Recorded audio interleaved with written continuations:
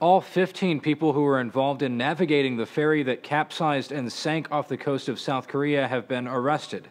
This according to a prosecutor investigating the disaster. 4 more crew members are arrested following the deadly ferry accident in South Korea. Prosecutors say all 15 now in custody are accused of negligence and failing to help passengers in need. Fox News reports the prosecutor told reporters 2 helmsmen and 2 members of the steering crew were detained Saturday. They join 11 other crew members who were arrested earlier this week and last week, including the captain himself. According to survivors, the captain initially told passengers to stay where they were as the ship started to go down. And several reports claim he waited nearly 30 minutes to issue an evacuation order. But by that time, the vessel was so tilted, it was impossible for many to escape.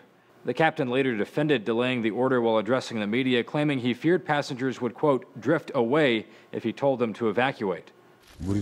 I am sorry to the people of South Korea for causing a disturbance, and I bow my head in apology to the families of the victims. Now rescue divers are continuing their search for the 115 people officials say are still missing in the wreckage.